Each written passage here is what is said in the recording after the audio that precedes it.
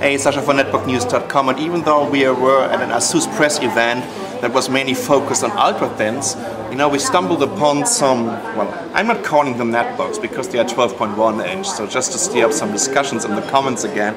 These are the 1215Ns, and actually we've never seen these versions before. They are based on the Intel Atom D525, 1GB of, and actually they come with 2GB DDR3 RAM, and next generation NVIDIA Ion, and Windows 7 Home Premium, and I think a 320GB hard disk drive. 12.1 inch, 1366 by 768 is the resolution.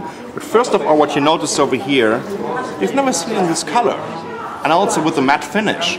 And that's not all. This is the first 1215N we've ever seen with a matte display.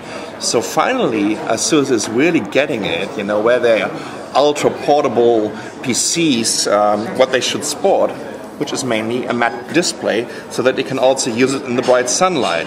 If they would finally also get rid of this glossy bezel around it, you know, that would be absolutely brilliant.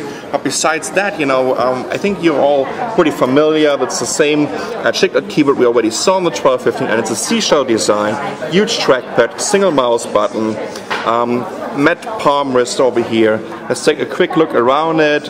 We have, that's a connector for your PSU, VGA out, HDMI out, USB 2.0 4-in-1 card reader.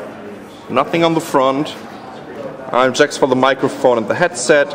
2 more USB 2.0, an Ethernet connector, and a Kensington key lock. It comes with a 6-cell battery of 56 watt-hours, and I think it lasts around 5 hours, you know, depending on what you're doing with it.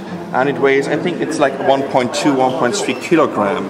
And there's also a silver version of it we haven't seen before. It's kind of fake brushed aluminum look.